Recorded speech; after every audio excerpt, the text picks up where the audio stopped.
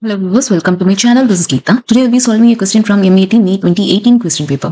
Two numbers are in the ratio 9:11. If we add 5 to the first number and subtract 5 from the second number, then the new numbers obtained are equal. Find the sum of the numbers. So from the first sentence, the two numbers are in the ratio 9:11. So when they say two different numbers will go for two different variables. So you can take any variables you want. So it could be either a, b, m, n, anything.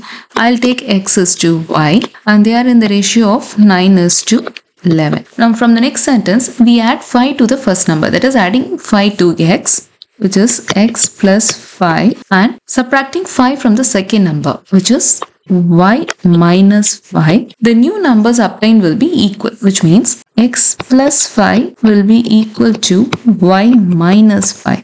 So by solving these two, we can find the value of x and y. So in this, x is to y is nothing but x by y is nothing but 9/11. So where x equals cross multiplication 9 times y, which is 9y divided by 11. And we are going to substitute this value of x in this equation. First, let me rearrange this equation, which is x minus y. Y goes this side, becomes minus y, plus 5, and minus 5 come to this side, becomes plus 5, equals 0.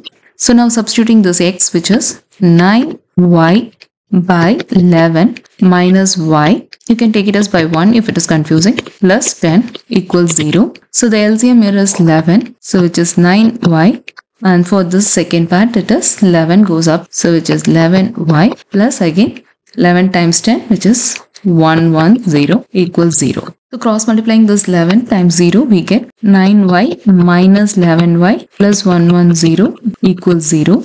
You can use any simplifying method you want. 9y minus 11y is minus 2y equals minus 110. Taking the 110 to the other side, minus minus gets cancelled and y equals 55. Now substituting this y in the place of this equation, which is x equals 9 times y is 55 divided by 11. So 11 times 5 is 55, 9 times 5 is 45. So we know the values of x and y, which is x is 45 and y is 55. Now we need to find the sum of these two numbers, which is 45 plus 55 equals 100. Therefore, the sum of two numbers is 100. Thanks for watching. If you have any doubts, please let me know in the comments.